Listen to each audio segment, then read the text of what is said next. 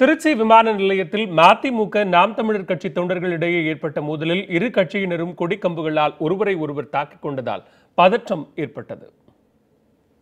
சென்னையிலிருந்து திருச்சி சென்ற விமானத்தில் மதிமுக பொதுச் செயலாளர் வைகோவும் நாம் தமிழர் கட்சி ஒருங்கிணைப்பாளர் சீமானும் ஒன்றாக பயணம் செய்தனர்.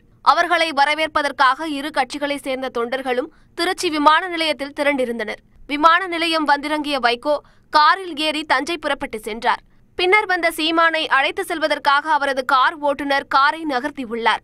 அப்போது அங்கு இருந்த மதிமுக தொண்டர்களை விலகுமாறு நாம் தமிழர் கட்சியினர் கூறியுள்ளனர். ஆனால் மதிமுக தொண்டர்கள் விலக மறுத்ததால் இரு தரப்பினருக்கும் இடையே வாக்குவாதம் ஏற்பட்டது. ஒரு கட்டத்தில் வாக்குவாதம் முற்றி கைகலப்பில் ஈடுபட்ட மதிமுக நாம் தமிழர் கட்சி தொண்டர்கள் ஒருவரை ஒருவர் மாறி மாறி தாக்கத் தொடங்கினர்.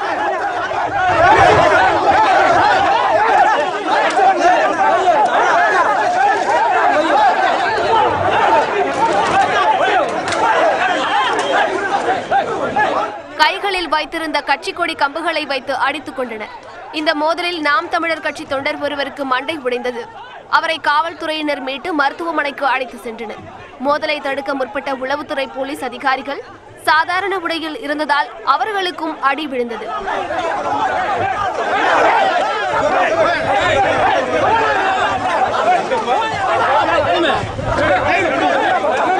இந்த மோதல் உச்சகட்டத்திற்கு சென்றதை அடுத்து காவல்துறையினர் தலையிட்டு இரு கட்சியினரையும் சமாதானம் செய்து அனுப்பி வைத்தனர். இதுகுறித்து விமான நிலையத்தில் செய்தியாளர்களிடம் பேசிய சீமான் மோதல் தொடர்பாக தனக்கு எதுவும் தெரியாது என கூறிவிட்டு சென்றார்.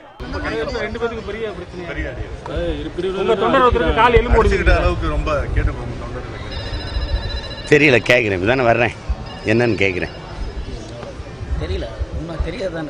வந்து இனிமேதானே கேட்கணும். இதனிடையே மதிமுக நாம் தமிழர் கட்சிகளிடையே ஏற்பட்ட மோதல் தொடர்பாக திருச்சி காவல்துறையினர் வழக்கு பதிவு செய்துள்ளதாக கூறப்படுகிறது.